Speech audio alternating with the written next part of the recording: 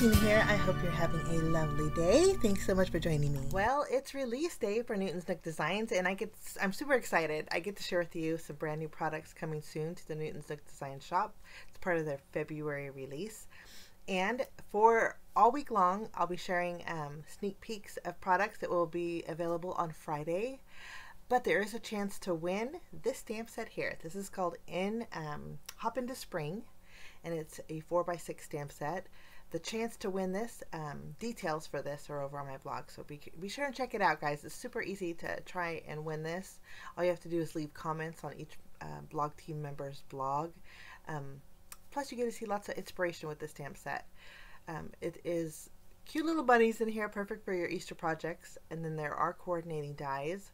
2 sentiments that say you're somebody special and Happy Easter. There's also 2 new stencils to the shop. This one here is called Raindrops, and I'm twisting and turning it because embedded inside the stencil is the name of the stencil, and I want to make sure I share with you the name of it correctly. But this is called Raindrops, and it has larger raindrops that trail down to a smaller raindrop, and it's great for scene building. Great for those April showers, bring me flowers cards. And then there's also this stencil. It's called Petite Flowers. Very dainty little stencil, and we're going to be using this in our project today. Again, if you want to check out my blog, be sure and leave a comment. Basically, that's all you have to do to enter to win. And then on Friday, the winners will be announced over at the Newton's Nook Design blog. So let's make a card. I thought it'd be fun to break out my Zig Clean Color Real Brush markers and do some watercoloring. So I'm stamping 2 of the images. I really like the little bunny that's peeking out of the water pail, and then I also like the one that's holding a little flower. So I put them in my Misty, and I'm going to ink them up with some Simon Says Stamp beige ink. Now this is great for no-line watercoloring, and that's what we're going to do today. Create a real soft effect with these images with the zigs and with no lines, but when you're finished you can't tell that there's lines behind there, but it looks like you're quite an artist when Newton's Nook Design did all the work. I'm going to speed up the video for a little bit while I color.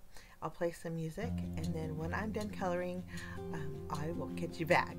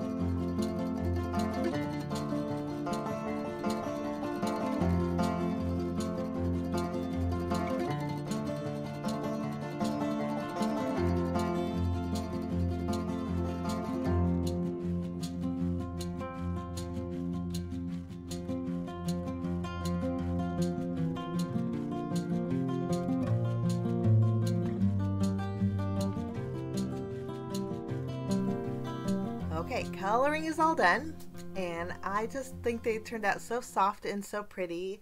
And of course I had to color in the daffodil and the tulips, my favorite flowers ever, tulips, and I colored them in with some yellows and then darkened them up so there's different shades with my little orange zig marker. Okay, we're going to take the coordinating dies and die cut them out, and I don't think I mentioned this, but the water pail one, the die that goes to that image, will actually cut out the handle and then the inside piece where the spout is. And I love when that happens because it just adds extra detail to your die cut images. So there they are, all ready to go. Now we're going to do some stenciling on this background panel. I trimmed this down so it'll fit on the inside of a stitched line panel that we're going to die cut out in just a little bit. But I had already adhered pixie spray behind my stencil, so it's stuck down there good. And I brought in my glass mat for this project because I just love my glass mat, but I don't love the glare that happens with my camera, and so I don't use it very often. But we're going to be using texture paste today, and so I thought it would be great and easy to clean off my work surface with my glass mat out today. Texture paste is from Ranger, and you can tint this any color with your oxide inks, with any kind of ink, but I'm going to leave it white. I think the tone on tone with the white is going to add a very daintiness and softness that to me goes really well with the watercolor softness that we created with our images. I'm just spreading it over our stencil, filling in all those little flowers, and texture paste does dry pretty quick, and so I'll just remove my stencil.